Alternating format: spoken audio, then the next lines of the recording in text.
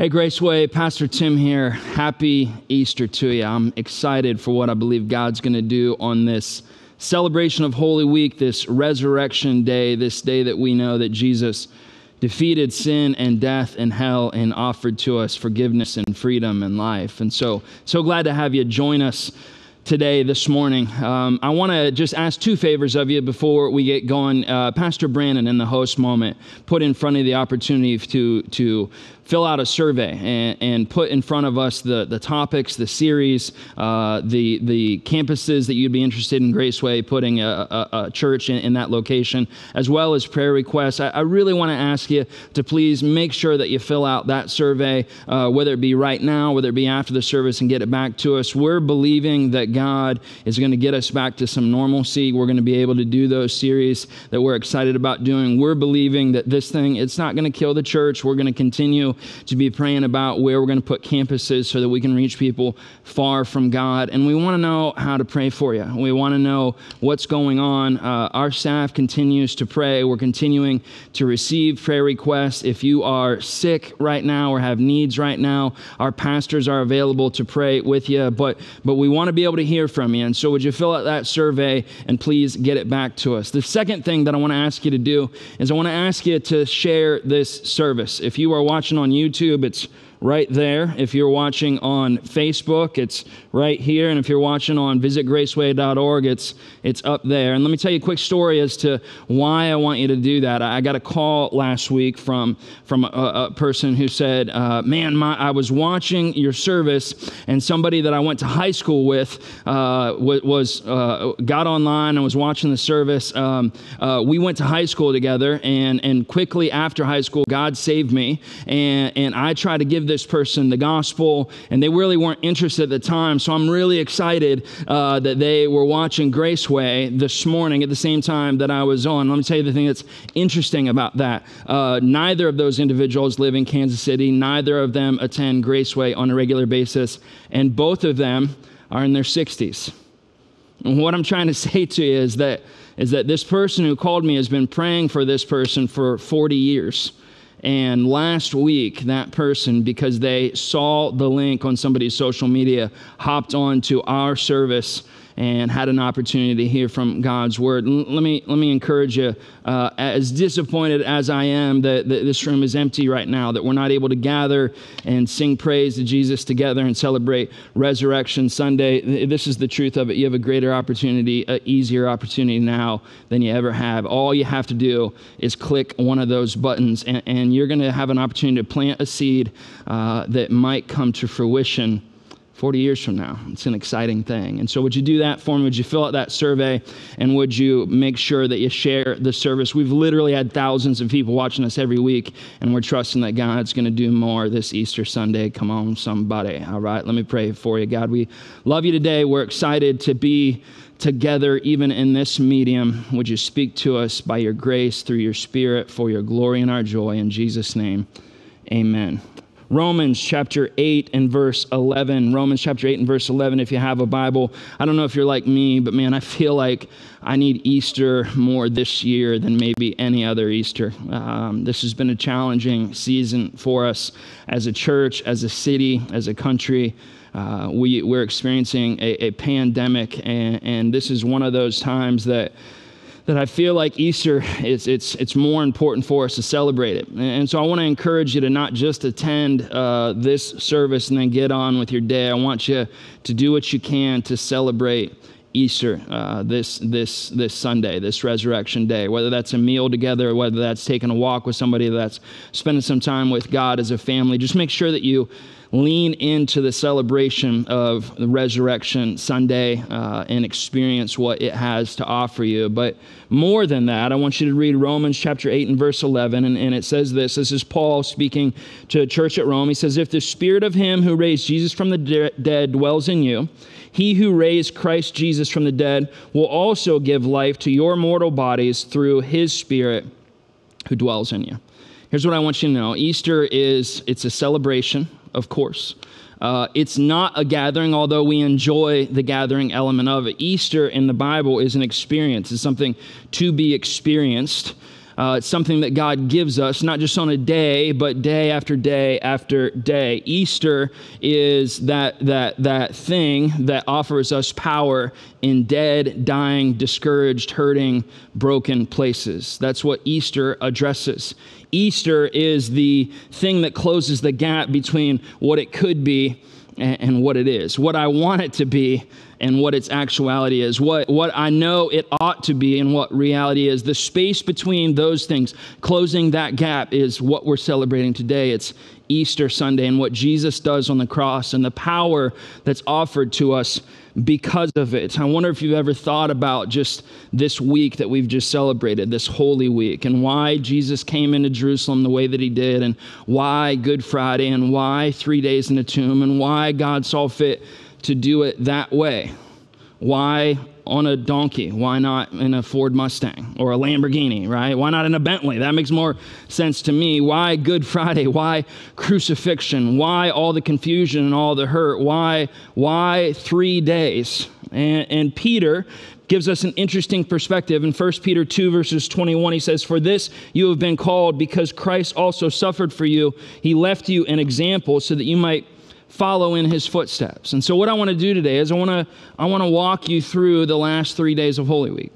And I want to put in front of you my perspective, I think a biblical perspective of why God ordained it to happen that way and what God was doing in that day and what God wants to accomplish not only then but now, so that we can experience the fullness of the resurrection, even in the midst of COVID-19, even in the displacement, even in the disappointment of not being together. The experience of Easter is as relevant, I'll be honest with you, maybe even more relevant for me than ever. And so I want to talk to you about Friday, about Saturday, and I want to talk to you about Sunday. Friday, when you read through the biblical account, was a day of pain. It was a day. It was a day that in all ways looked like a loss on God's side of the equation. And yet, if you take a step back from Friday, I think it's a beautiful day. We celebrated Good Friday a couple days ago, and I hope that you were able to kind of experience the beauty, as it were, of the cross and of redemption and of forgiveness. But one of the most wonderful things to me that sounds odd is that I love the fact that Jesus experienced suffering. I love the fact that Jesus experienced pain. If you do kind of a chronological or an overview of religion, Christianity is unique in this regard. You look through mythology and you see that the gods were kind of separate from humanity, separate from brokenness, separate from pain and suffering. Not so with Jesus. Jesus, the message, the paraphrase by Eugene Peterson in the Bible says that Jesus moved into our neighborhood, that he became like one of us. The Bible says that he was tempted at all points, just like we were, and Jesus experienced the things that we experience. He experienced pain. On the cross, Jesus experienced physical pain, not only through his life, but specifically on the cross. And I want you to just think about this for a moment. Why did God choose to send Jesus in this time and in this way? I mean, if God had chosen to send Jesus in the 2010, and Jesus had experienced capital punishment, he would have experienced it by lethal injection, right? He would have had a good meal, and then he would have been taken into a room and laid on a bed and a needle put on his arm, and he would have fallen asleep, and it would have, to a large extent, physically, he would have been exempt of the pain. But God chose to send Jesus in this time to this people in this way, under an occupation of Rome that had perfected torture, had perfected political statements through pain and suffering. The Persians actually invented crucifixions, and the Romans, they perfected it. And Jesus came into a time and into a space, into a nationality and into a geography that capital punishment meant he was going to be crucified. Now, why? Why? Because God wants you to know that he has experienced pain, and that he's experienced suffering, and that he's experienced loss, that he's experienced all of the things that we've experienced. And listen to me, please, that he chose to do it, that he volunteered to do it. When you look at the cross, you see Jesus volunteering to suffer pain so that you and I can know when we go through the valley, our shepherd has experienced that pain. Jesus experienced emotional pain. Isaiah 53 and verse 3 gives us the titles that have kind of stood the test of time when it comes to Jesus. And one of the most emphasized titles of Jesus in the book of Isaiah, the prophet Isaiah calls him a man of sorrows. A man of sorrows. Jesus, the creator of all things, the beginning and the end, the Alpha and the Omega, the Word of God, is the man of sorrows. He's experienced emotional pain. Jesus experienced the scope of emotion in a way just like you and I have. Jesus experienced joy and frustration, anger, happiness, exhaustion, disappointment, sadness, benevolence, compassion. He's experienced all of the things that you and I have experienced. He's experienced great days and terrible days. And I love the fact that whenever we look at the life of Jesus, we see that Jesus didn't exempt himself from the human experience. Jesus didn't exempt himself from displacement and loneliness and fear and anxiety. Jesus experienced those things so that we could know that our leader, our God, our Savior has been there and done that and gone through that and knows how to lead us in goodness and grace and compassion to his purposes. Jesus experienced physical pain and emotional pain, and Jesus experienced relational pain. Jesus experienced relational pain. It's amazing to me. Jesus is born into a house to Joe and to Mary in a miraculous way, and he's the firstborn, but he's not the only. And the Bible says to us in John chapter 7 that Jesus grows up in a home and that his brothers never come to believe that he is who he says that he was. Now, I don't know how Jesus kind of exhibited his messianic claims to his family. I don't know if when he was trying to skip bath time, he just walked on water. I don't know if whenever he wanted a toy, he just let it come to his hand like a Jedi. Like, I don't know any of those things that Jesus did. But I do know that Jesus lived a perfect life in front of his brothers and his sisters. I do know that there would have been enough there that if there was any type of optimism or love of his family for him, that they would have just gone along with it. John chapter 7 that says that they didn't believe him. Mark chapter 3 says that they actually told people that he was crazy. Now think about this. Jesus, the creator of Joe and Mary, the creator of his brothers and his sisters, James being one who we just saw eventually became a follower of Jesus and the leader of the church in Jerusalem. They were going around, and Jesus had created them and loved them and knew that he was coming to the earth to experience the human reality and then die for the sins of all man and the brokenness of the world, and his own flesh and blood reject him. His own flesh and blood reject him. John chapter 1 says that he came into his own, and his own did not receive him. Isaiah 53 again says that Jesus was acquainted with grief. Jesus knew grief, knew all about grief, knew about suffering, knew about pain, knew about difficulty, knew about displacement and fear and worry and anxiety and rejection.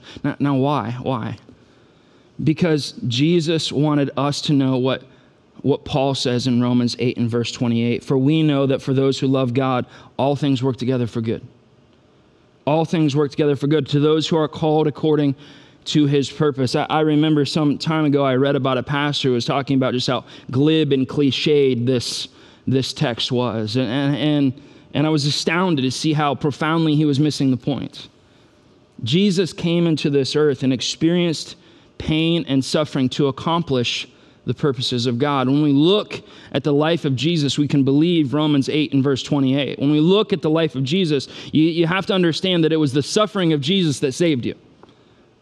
Jesus didn't come and live an elitist life. Jesus didn't come and live a luxurious life. Jesus didn't come and live a privileged life. Jesus came and lived the life that you and I live, and suffered and hurt and tried to orient himself to the plans and purposes of the Father in the same way that we're called to do it, so that we could see that there was a purpose to the pain of Jesus, and there's a purpose to your pain. There's a purpose to your pain. That maybe we could say it this way: there is no pain that the purposes of God cannot redeem. There's no pain that the purposes of God cannot redeem. You say, how could you possibly know that? Because of Good Friday. Because of this day of pain. That's how I know that God actually used the pain of his only beloved Son to save you and I. To save you and I. Now let me be clear. That's God's plan. Here's the enemy's plan. The enemy wants you to get stuck in pain. The enemy wants you to get stuck in emotional pain, relational pain, physical pain. The enemy wants those things to become your reality. Listen, the enemy wants in this season of COVID-19 where we're quarantined, when we're afraid, when people are losing their jobs, when the economy's a wreck, he wants that pain to become your reality instead of you to take a step back from it through the lens of Good Friday and say, what are the purposes that God has for me in this season? What are the things that God's trying to teach me in this season? What are the things that God's trying to accomplish, not just in me, but in our church, not just in me, but in our family, not just in me, but in our city, not just in our city, but in our country, not just in our country, but in the world? What is God trying to do? Because anytime there's pain, there's a purpose. There's no such thing as purposeless pain in the Bible, and we see that preeminently on Friday. We see that preeminently on Friday. If you want the resurrection experience, I want to say to you, freedom from those things is available. It's not, let me be clear, it's not that your circumstance is going to change, but it is that your perspective can change. It is that your understanding of the purpose for it can change. It is that there's power available to you that's greater than your pain, greater than your regret, greater than your wish it hadn't, wish it didn't, wish it would stop. There's power that's available to you in the midst of it because of Friday. Now, Saturday is an interesting day. Saturday is a day of confusion. It's a day of confusion. I want you to imagine the disciples, right? Now, we have the benefit of hindsight, and so we read through the Gospels, and we see Jesus saying in many different ways, hey, fellas, there's going to come a day where I'm going to have to lay my life down, and 3 days later, I'm going to rise back up again, and we're going to be good. But it's very clear also with the benefit of hindsight that the disciples didn't really understand exactly what Jesus meant, and certainly didn't understand that it was going to feel that way. And before we judge the disciples too harshly, how many of you have had times that God has told you something? I got you, baby. I'm going to use this for your good. I'm going to accomplish things through this way that you couldn't get any other way. And if you'll just hang with me through this valley of the shadow of death, I'm going to walk you to the other side of that mountain. And I promise you, you're not going to want to do it again, but you're not going to be bummed out that it happened. How many times have we had God say something to us and we don't exactly understand and we didn't know that it was going to feel that way? I mean, I've had that happen many, many, many times that I have questions in my life about why did it have to go that way? Man, why did it have to feel that way? Why couldn't you have chosen a different way to do it? We've got a bunch of whys, a bunch of questions in our life, don't we? I certainly do. Let me give you some. Eyebrows, are they facial hair? I don't know. It's a question that I have, right? I mean, for somebody that doesn't have any hair, I'm hoping that I get to count these, but I don't know if it's an unanswered question for me, right? Let me give you another one. Is it illegal to park beside a fire hydrant if your car's on fire? I don't know. I don't know if you've ever had your car burst into flames beside a fire hydrant. I'd love for you to send me a text, socially distanced, of course, but send me a text, send me an email, and let me know. Why do feet smell and noses run? Important question. I don't know. You've heard people say it's the best thing since sliced bread. Well, what was the thing before sliced bread? Apparently we'll never know because we're at the peak, right? Sliced bread's the greatest thing. Or here's another one. If pro and con are opposites, wouldn't the opposite of progress be Congress? Maybe, yeah. I mean, we probably do. We have. That's actually not a question. That's a fact. We get that one. Okay. Anyways, let me give you some other ones. Hey, God, do you hear me? God, do you hear me in the midst of this? God, are you near in the midst of this? God, why aren't you helping in the midst of this? God, why aren't you fixing this? God, why didn't you heal them? God, you knew what we needed. Why didn't you provide it? God, you knew what we were asking. Why didn't you speak up? God, we have questions. I have questions. God saved me when I was 16 years old. I'm 42 now, and God has been incredibly faithful over these many years. I wouldn't trade my relationship with him or the journey that he's had me on for anything, but listen, there are times and experiences that were outside of my control that I wish had gone differently. and that I don't know why God, who I know is powerful and I know is good, didn't alter the course of events. There are seasons of confusion in our life. Listen, we're living in one right now, aren't we? We're living in a season right now, and the worst part of confusion is waiting. It is for me. Like, it's not just that I don't know; it's that I'm afraid I might never know. And it's interesting when I take a look at the Bible, when I take a look at the experience of the disciples, I have to acknowledge that the times that I'm the most confused, it's not really that I don't have the answers, it's that I forget what God has said or I didn't understand it was going to feel this way. Remember, the disciples had all the information they needed to stay faithful in this 3-day period, but they forgot and they begin to doubt. They begin to doubt. The disciples, when Jesus dies, they don't stand up in boldness and proclaim. They hide. They self-quarantine. And they huddle together. And you can imagine the conversations. Man, what are we going to do now? Man, apparently we're wrong. Apparently we misunderstood. Apparently, and there's confusion and there's fear and there's anxiety about what they don't know and what's coming next. And why didn't God do what he said he was going to do? You got guys like John and James in the room, and you got my favorite Peter in the room, Peter, I love Peter because I understand Peter, don't you? Peter is impetuous, and Peter is opinionated, and Peter talks when he should be quiet, right? And maybe my second favorite is a guy by the name of Thomas. And Thomas is the cynic. And I want you to imagine that the disciples are huddled in a room, right? And that Jesus comes to them through the wall, right? Jesus appears in the midst of them, and the majority of the people in the room immediately have this sacred moment where their faith is realized and where their doubts are squelched, but not Thomas. Jesus has just come through the wall, and Thomas is like, man, no. I need more than this, right? I need more than you just coming through the wall with some kind of hoaxy magic trick. I need to have a flesh and blood experience. And I love that in the context of Thomas's doubt, Jesus doesn't reprimand him. In the context of Thomas's confusion, Jesus doesn't rebuke him. Jesus just says, here it is, Tom. And the thing that I love, how many of you know that if Jesus puts his hands out, you probably should not try to put your fingers in the holes? How many of you know that that's the point where Thomas is like, you know what, I'm good, but not my man Tom.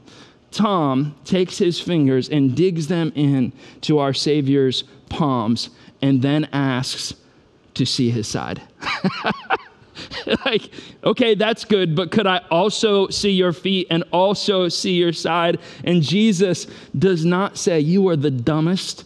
You and your stupid self, for the rest of time, you're going to be known as stupid doubting Thomas.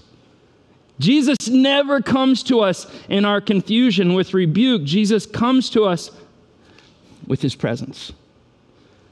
Jesus comes to us with his presence. You know, whenever we're in a season of confusion, a season of fear, a season of anxiety, we forget what God said, we doubt, and we begin to feel alone. The disciples, they isolate.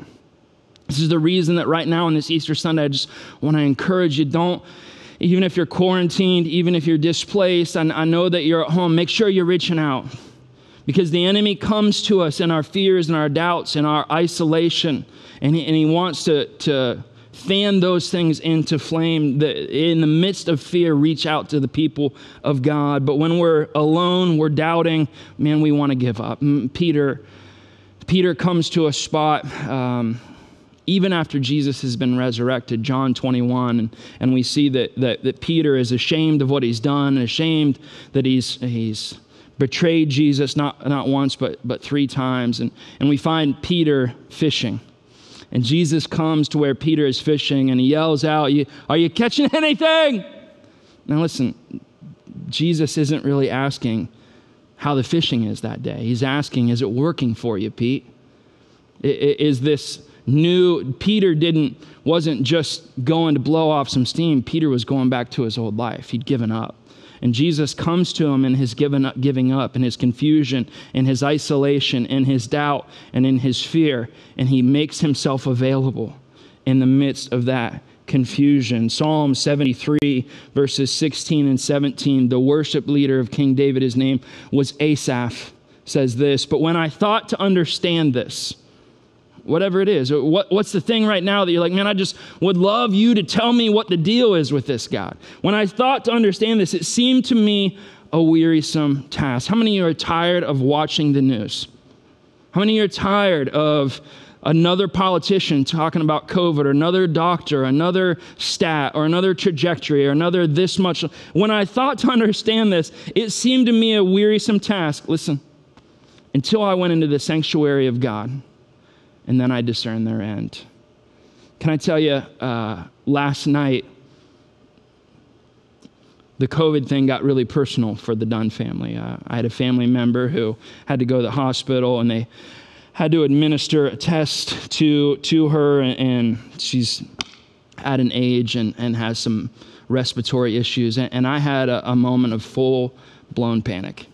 I'll be entirely honest with you. It's an amazing thing. Whenever this COVID thing started, it was over there and it was them. And it has just kind of slowly come to our shores and slowly come into our lives. And now feels like it's dictating so many different, and I'll be honest with you, man, I'm exhausted of talking about it. I'm exhausted of not seeing y'all, worshiping with y'all. I hate not being able to celebrate Easter with you this way. Man, as intellectually as I can process, it's more than a celebration. It's more than a gathering. It's an experience. Yes, I know all of those things, but I got that news. I got that phone call, and I grabbed my coat and I went out, and I was walking down the street, and I was asking people to pray, and then how many know you're asking people to pray and it doesn't really help you? And so I tried to do what I've asked you to do. I tried to ask you to get into the presence of God. And so I pulled out my phone, and I put on some of the songs that we sang, some of the songs that we sang today. And can I tell you, there's no confusion that the presence of God can't calm. I mean, I've experienced this so many times. It doesn't change your circumstance, but when I invite God into the room with me, it changes the room. When I invite God into my confusion and into my doubt and into my fear, doesn't change that I'm afraid. Doesn't change that I'm concerned. Doesn't change that the news is what it is. It just changes who's with me and what they can do about it. There's no confusion that the presence of God cannot calm. Now, please listen to me. Don't confuse hope with answers. Don't confuse hope with answers, because just like the enemy wants to get you stuck in your pain, the enemy wants to get you stuck on your whys. The enemy wants to get you stuck on, why is this happening? Why did God let this happen? Why didn't God do something? I know people who their perspective of God is stuck on a why. Can I tell you, your why ain't going to help you. It's not going to help you. Because it's not about your why, it's about your who. Who's in the room with you? Who are you following? Who are you believing? Who's bigger than it? Who's got you? Who's with you? Your why is not going to help you. The enemy's lying to you. Why is COVID happening? Listen, I don't know. The question is God with you? The question is God speaking to you? The question is, does God have a purpose for it? This question is God going to see us through this and be faithful to us in the midst of it? There is no chaos, no confusion that the presence of God cannot calm. And so if you want to experience Easter, listen, you got to get into the presence of God today. Through prayer, through worship, through His Word, by getting on the FaceTime or Zoom or Google Meet or whatever you use to be with God's people. You got to invite God into the spaces that you need Him the most desperately. Friday is the day of pain. Sunday is the day of confusion, or Saturday is the day of confusion. Sunday is the day of resurrection. Christianity is the only religion that bases its entire faith around one person and one day. If you study religion, there are typically lots of people and lots of days. Not so for Christianity. We base our entire faith on one dude. His name is Jesus. And on one day, this day. Resurrection. Listen, my faith is not contingent on the day of pain. It's not contingent on Friday. My faith is not contingent on clarity and a surety around the spots that I'm confused. My faith is tied to this day, to Sunday, to the day of resurrection. And the reality of it is, you might be watching this right now, And it might be Friday in your life. It might be Friday. You might be experiencing pain, and you might be experiencing loss and physical pain, emotional pain, any kind of pain. It might be Saturday in your life. You might be experiencing fear and anxiety and worry and confusion and doubt and isolation. But here's the thing that I want you to understand about our faith. Because it's contingent on one person, it's because it's contingent on one day. A new life, a changed perspective is just one sunset away. Just one day away, just one decision away. So many times in the church, we make this far too complicated. You want to change your life, you got to make one decision. You want to change your path, you got to make one decision. You want to change your perspective, you got to make one decision. You got to make 10 decisions. You don't got to go all get cleaned up and do this and that and get yourself ready for it. You just have to make one decision to turn around. One decision to believe again. One decision to change your perspective. One decision to invite somebody else into the room with you. It's an amazing thing about our faith. There's another resurrection story in the Bible. It's a story of a guy by the name of Lazarus, who the Bible says that was a good friend of Jesus. And Lazarus, he got sick. And Lazarus had family members who knew Jesus, and they sent a text to Jesus, and they say, hey, Jesus, Lazarus is sick. It's not looking good. If you could just come and do whatever it is you do, right? Change the water into wine and rub some stuff on his forehead and, say whatever you got to say and just heal him, that'd be awesome. And Jesus is like, yeah, I'll be there soon. And he doesn't come. He doesn't come. And they send another text and they DM him and they hit him up on Twitter and they TikTok him and they, like, hey, seriously, Lazarus is going to die if you don't do something. And Jesus, yeah, I'll be there. And Jesus waits. And Lazarus dies. And they send messages to Jesus and they say, I don't know why you didn't come, but your friend is dead. And it'd be great if you would come and pay your respects. And Jesus says, yeah, I'll be there. And Jesus doesn't come. Jesus doesn't come for the first day. Jesus doesn't come for the second day. And just imagine what's happening in the hearts and the minds of Lazarus' family. Jesus doesn't come for the third day. Jesus shows up on the fourth day. And he gets out of the truck. He's got a big gulp in his hand. He's just like, hey, what's going on, guys? And can you imagine the rage? Can you imagine the disdain? Can you imagine the sense of disrespect? Can you imagine how badly Martha and Mary wanted to give Jesus more than a piece of their mind? And they come up to Jesus in shock and disbelief. You got to understand that in the Jewish culture, it was the fourth day that the human soul left the body. This was like there's no point of return. And so when they talk about he's actually dead and we can't open it, he's going to stink. What they're saying is there's no reconciliation for you not showing up, Jesus. Nothing can be done. And in John 11, verses 25 through 26, Jesus says to her, now watch. This is my version of it. Jesus sets his big gulp down, walks her a little bit off to the side and says real calmly to her, says, I am the resurrection and the life. Whoever believes in me, though he die, yet shall he live. And everyone who lives and believes in me shall never die.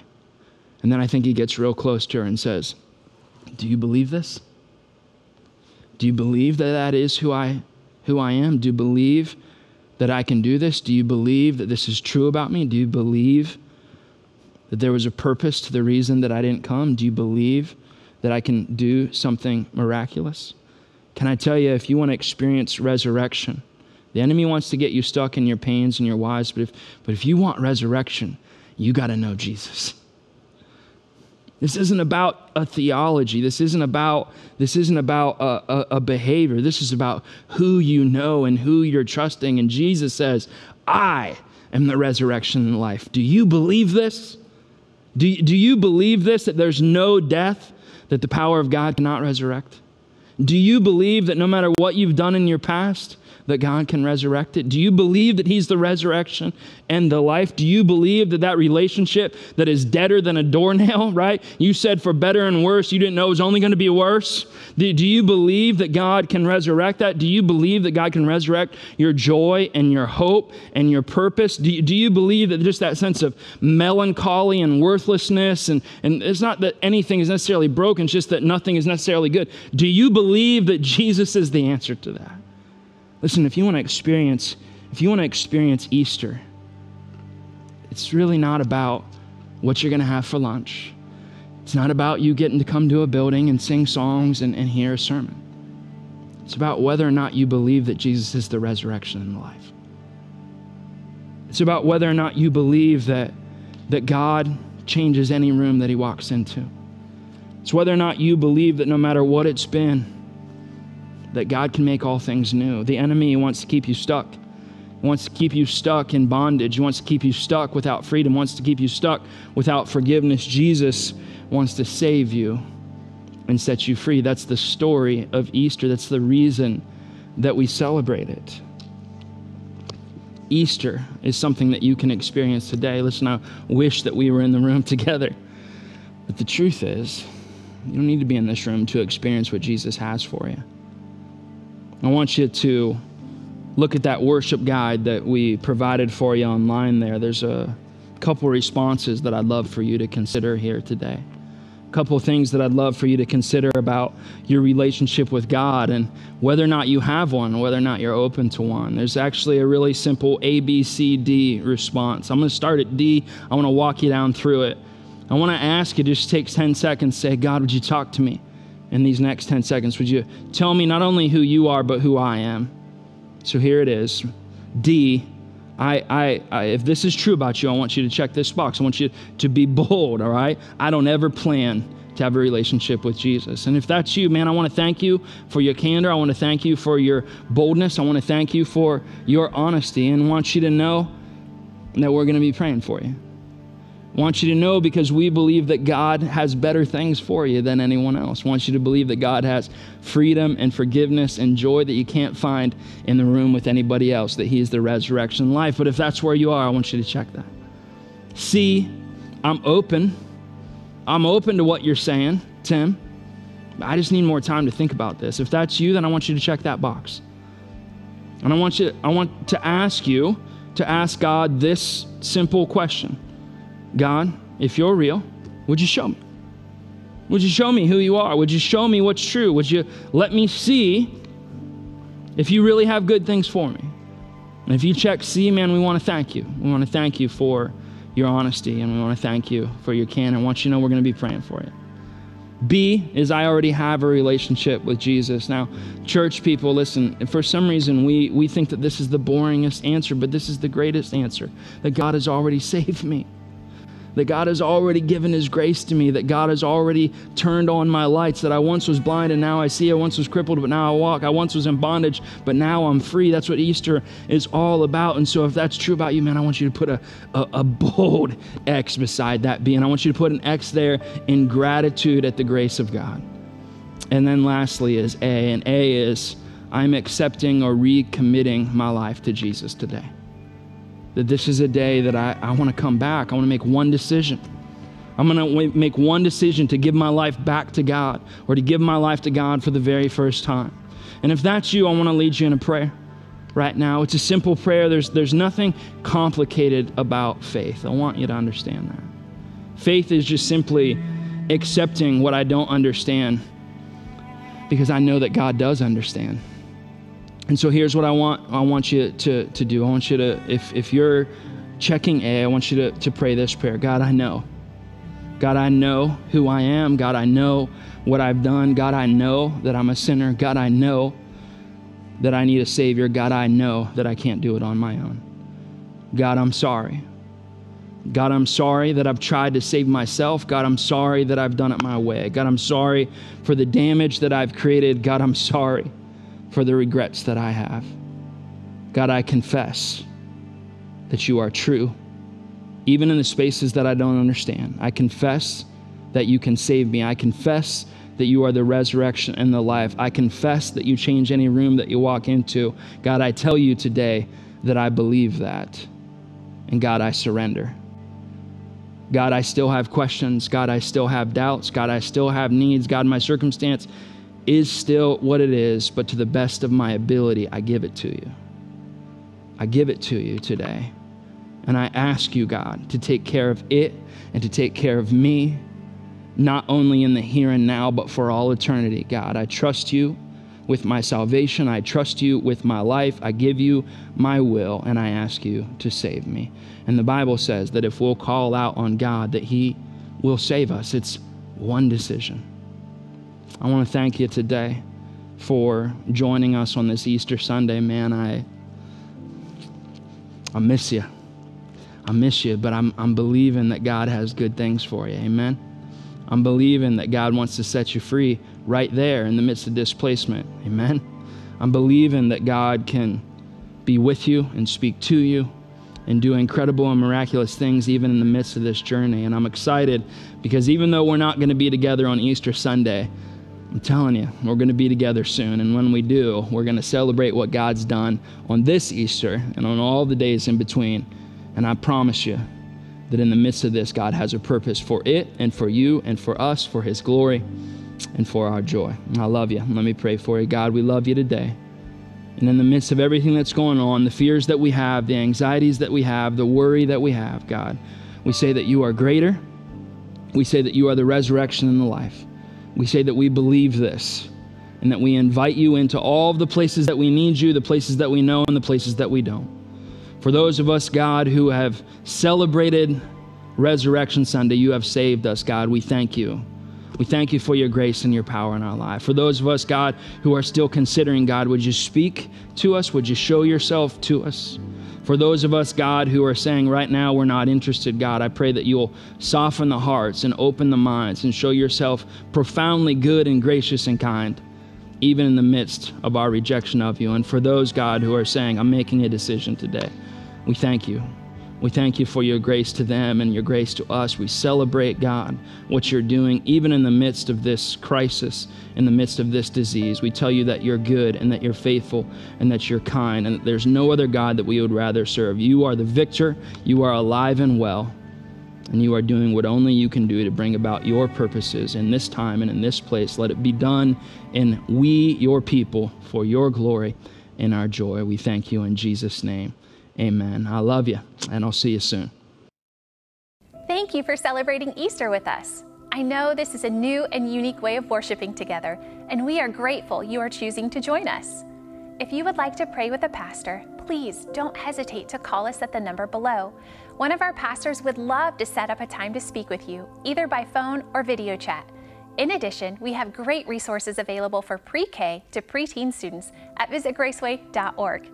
We also want to encourage you to follow us on Facebook and Instagram. This is a great way to stay connected and join us on our 21 days of prayer as we seek God on behalf of our community, city, and world.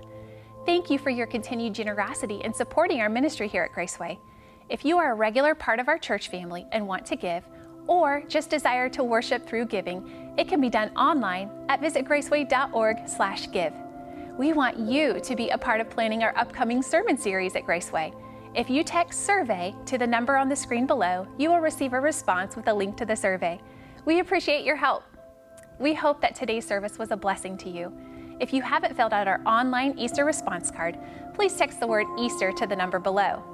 We hope you and your loved ones have a wonderful time today celebrating the resurrection of Jesus. We are already looking forward to worshiping with you again next Sunday. See you then.